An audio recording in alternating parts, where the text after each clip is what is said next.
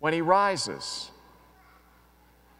he goes back to his disciples. And he does it in a way that our world would not do. Jesus does not go back to the people that betrayed him and denied him and abandoned him and say, okay, it's payback time. It's not what he does.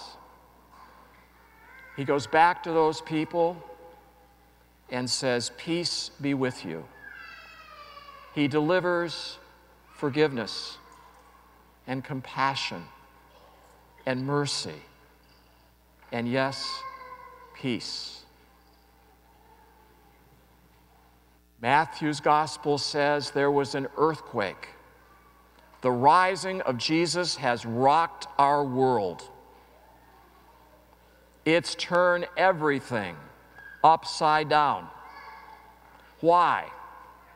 Because Jesus has come to reform the world, to refashion it the way his Father had in mind.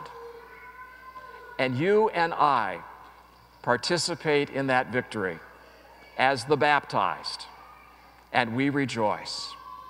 I hope that when you go home today, you have a fabulous meal with people that you love, because we have every reason to celebrate on this Easter Sunday.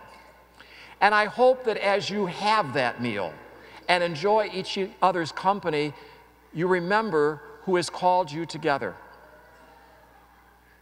and why you are there. Jesus has conquered sin and death, and he has made us sharers in his victory. When we were baptized, he made us a promise that if you die with me in baptism, you will rise with me to everlasting life. We don't simply go home and make dinner reservations. We are people of the resurrection, and we have been called to his table, the banquet of eternal life.